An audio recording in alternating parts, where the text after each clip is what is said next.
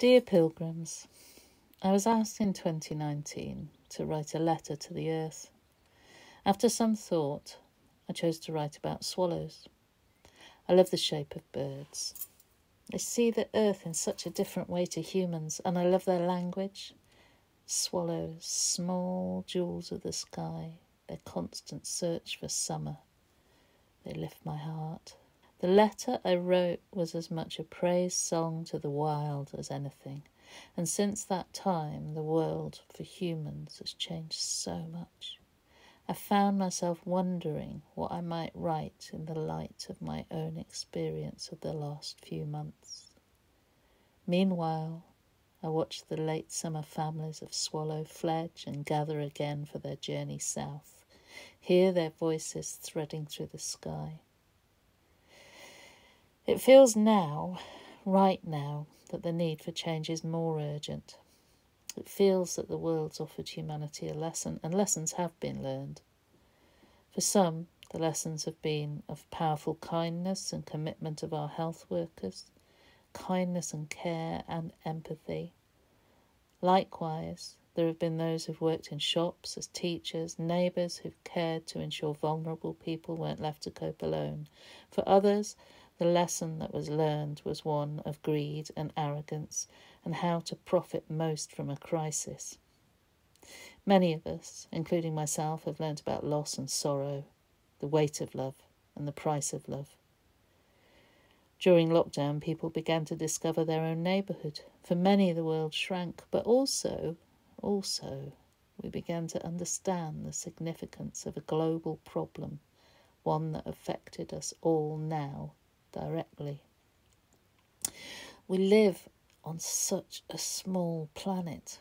This Earth, our home, infinitesimally small in the universe, but still brimmed through with life. If you stop, listen, you can hear it. It's old, older than time, steeped in deep time, in which we humans have been alive for such a small fraction. And yet we've done so much that is harmful in that brief time. I find it so hard with all that's happening in the world today to find the words of courage and hope. I'll not list the things that feed the despair, from fire and flood to war and plague. It's all in the news 24 hours a day. It's the hardest thing in these days to hold on to hope, but it must be done. Those who've profited most from the exploitation of the earth are those who will continue to profit from our despair. There's no time now to give credence to those who would say it's too late, we're doomed, what difference can I make? To do so is to continue to fail. If we are to make a change, we need to listen, not simply only to the voices of humans, but to all life. The world is rich with many languages, only a few of which are human. We need to open our ears, open our minds, listen and learn, give rights to river, mountain, forest, fight for their protection with every talent that we have in whatever way we know best. We need to listen to our children who understand that the value of creatures, habitat cannot be measured in gold, that true economics is health and happiness. Open our minds to the rights of life, all life. Not knowing what to write or how to write, I made instead a series of artefacts. 7 stones made in collaboration with the earth, deep time and the tides turning, the pull of the moon smoothing, eroding.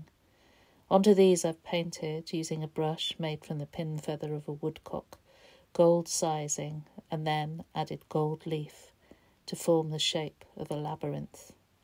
It's an ancient symbol, one that represents many things, is found in human history, in many stories, so many cultures.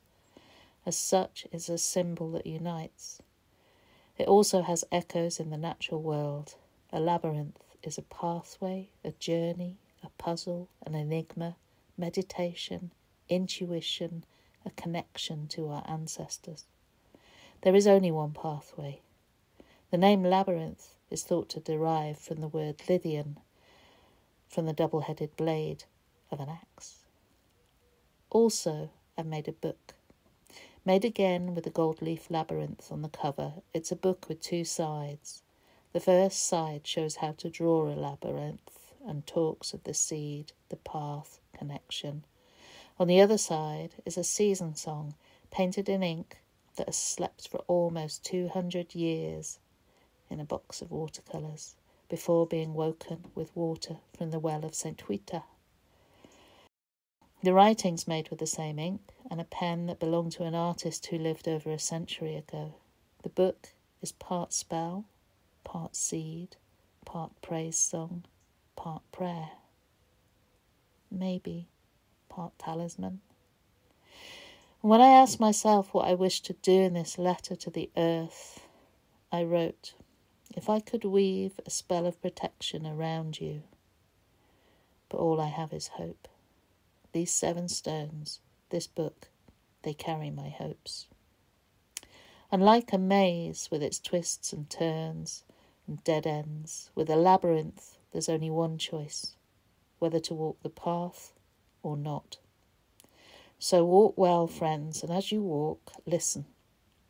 As you head north, look to the skies for swallows heading south on their own pilgrimage. For if you listen well, the swallows and the stones will tell you stories.